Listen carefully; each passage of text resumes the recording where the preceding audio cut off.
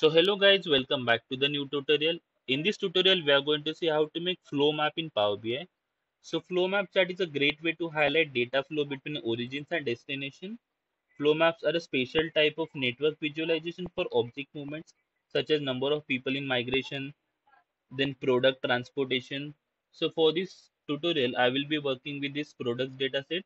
It has columns like from, which is basically my origin, to, which is basically my destination, and product count, which is basically number of products were transported from origin to destination. So let's understand first entry. It says that around 594 products were transported from Travis to Wake. Around 5.4k products were transported from Travis to Bexar. So for this tutorial, I have made a flow map as well. So let's see what it tells us.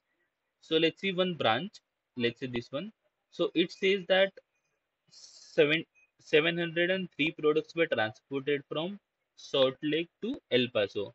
Let's see one complicated thing. Yeah. So this branch contains one origin, but there are several destinations.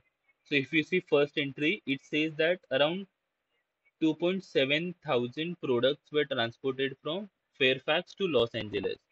The second entry tells us that around 2.4 thousand products were transported from Fairfax to San Diego.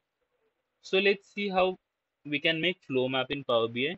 So first of all, it is not a built-in visual, so we have to import it. So in order to import it, just click on these three dots, select Get More Visuals.